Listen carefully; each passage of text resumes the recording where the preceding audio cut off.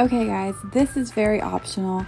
We eat gluten-free because I have celiac, so we use 3 packets of gluten-free gravy. 1 packet was the brown gravy and the other 2 were a savory gravy. They worked really well as far as adding in some flavor and then gave it that nice, thick, juicy, stew-like taste. We didn't really want it to have a thin base to it. We wanted it to have a thicker base. And the gravy packets do that really well. You could use cornstarch or rice flour or whatever thickener is your choice. There it is, guys, my famous farmhouse beef stew. Anyways, I have 2 kilns being delivered and I'm super excited. So I'm going to get my shoes on. Let's see how messy this place is. Oh my gosh, there's so much to do. I got those 2 kilns. I can't get them to heat up, but I'm going to get my metal cart. I have one metal cart and it's over by my garden. It's the same ones I used like before. And pretty much I just want to see if maybe if I just plug this kiln directly into the outlet, if that will give me a better like chance with the power. And since I have, here you guys go, I've got myself water.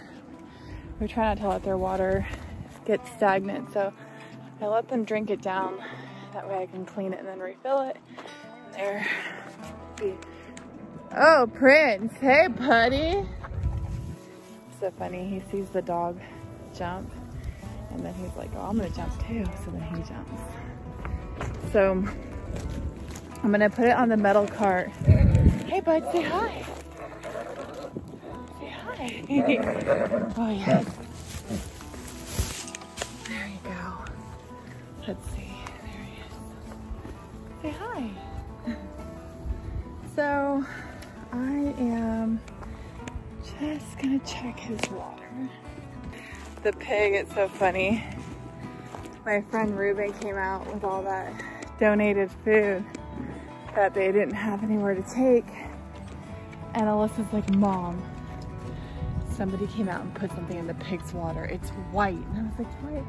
I was like, maybe it's just calcium buildup. And she's like, no, Mom, it's white. Like, she thought something happened. So I forgot that Ruben was out here because I was working on my car and had all that stuff going on. So I was like, definitely not just thinking about like, oh, you know, Ruben was out here putting stuff out. Sure enough, I was like, oh my gosh, what is that? I forgot to give them their cattle cubes. I'll have to come back out here later on and give it to them. I'm gonna give the pony the last of the stuff. But so anyways, long story short, it was really funny because we could not figure out what the heck happened to the pig's water, and Alyssa wanted to like file a report, and then I thought about it and I was like, it's half and half, half cream, half milk. That is what it was. But it was super funny seeing, like, having that time of forgetting what it was and then remembering again, because yeah, that's what happened.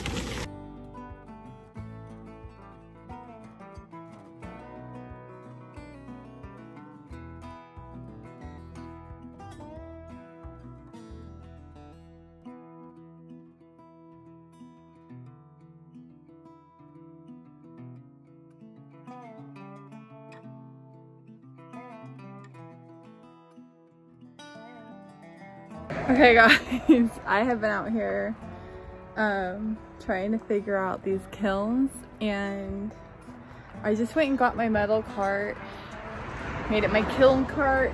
It is the one I normally use in the garden, but it's gonna be a great service for this because I can roll them out to the outlet when I want to use them.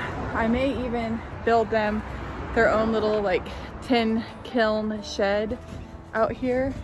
I don't know what she's saying.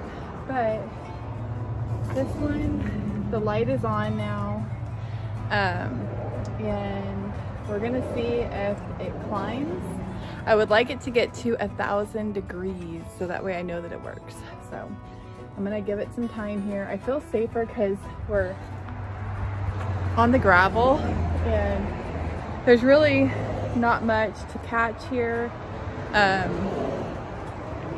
This outlet comes straight from our breaker box. It's got a really, like a higher amp fuse attached to it, so I know it can handle these.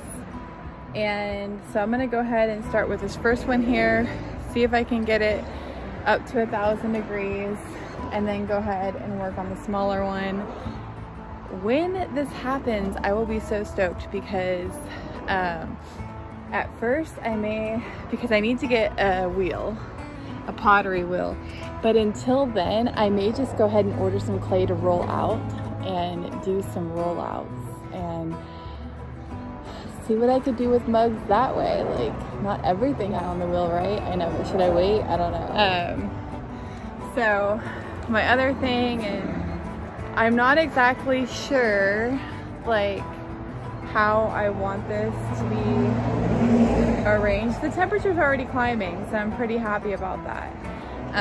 It's not much, but, and like, I honestly don't think those temperature gauges are reliable because they never really went down to 0.